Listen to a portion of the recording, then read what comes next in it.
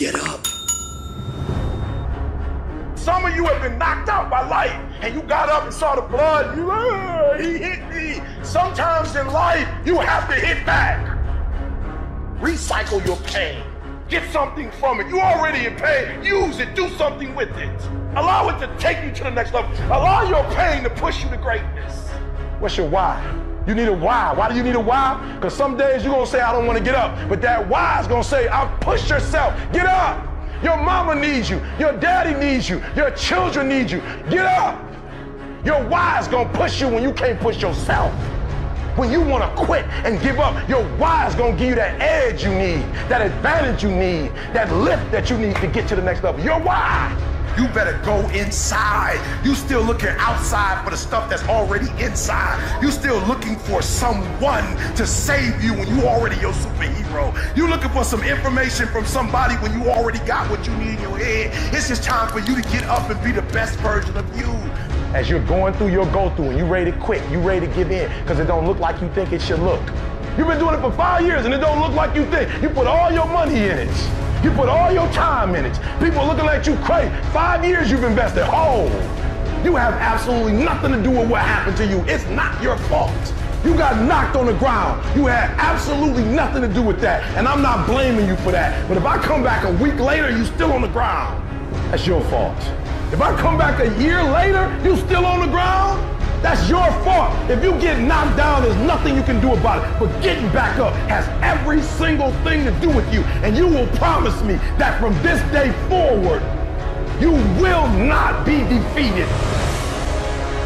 Why do you keep crying? Why me, God? Why did I get MS? Why did I get cancer? Why did my mama die? Why did I get fired? Do you understand? Listen, you got put through that because what that does, that tension produces greatness.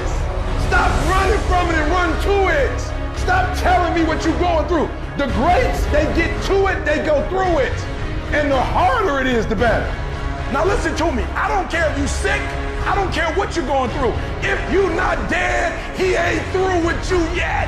As long as you waking up, you still in the game. As long as you alive, you can still make it happen. As long as that breath in your nostrils move, you still in the game. You still can win. Now get your butt up. I don't need you thinking about it no more. You're doing too much thinking. You're analyzing too much. You're talking yourself out of it. I don't know if this is going to work. I tried and it didn't work. I just need you to keep moving. I need you to make up in your mind that the only way you can lose is if you quit. I just need you to keep going. Get emotional if you must. Cry if you must. Get it out. But get your butt back up after you finish crying and put a time limit on the grind. You say, Coach, I need 30 minutes. Don't take it. But when you come back after that 31 minutes, you better grind. Because if you don't, you'll be stuck at that adversity for the rest of your life.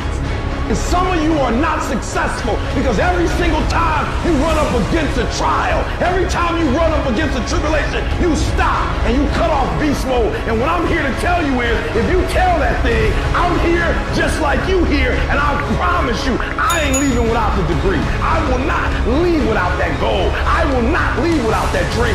I will not leave this university until I'm successful. I will not leave this job. I will not leave this client. I will not leave this opportunity until I get it. What will you do with your pain? Will you let it break you, or will you let it redefine you? You will change the world. Even when you're struggling, even when you're discouraged, and you feel like other people have given up on you, don't ever give up on yourself.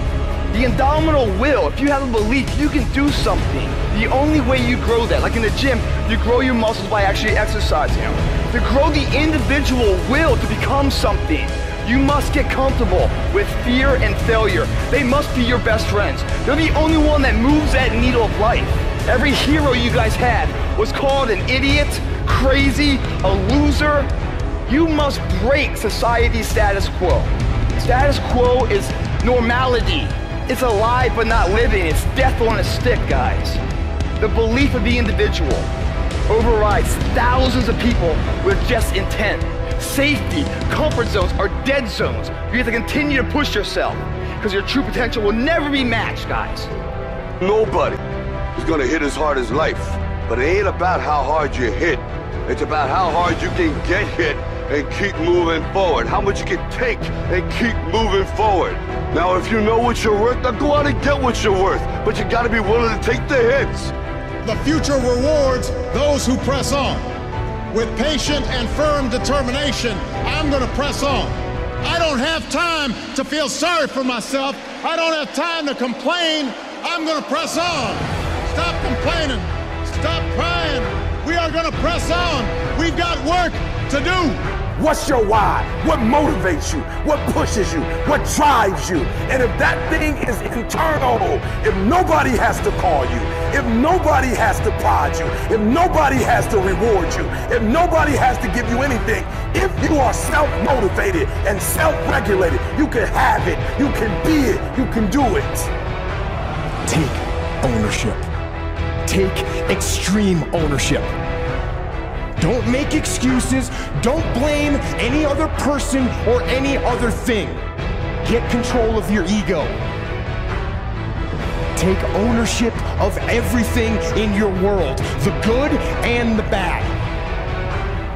Take ownership of your mistakes. Take ownership of your shortfalls. Take ownership of your problems. And then take ownership of the solutions that will get those problems solved. Take ownership of your mission. Take ownership of your job, of your team, of your future, and take ownership of your life. And lead to victory. It's possible you can live your dream. It's necessary that you have a plan of action, that you're resilient, that you stick to, and you work with the system, that you have the vision and never give up, that you become creative and relentless and keep on coming back again and again and again, and that it's you that you got to take personal responsibility to make it happen, and that it's hard. Easy is not an option. And when life knocks you down, jump back up and say, it's not over until I win.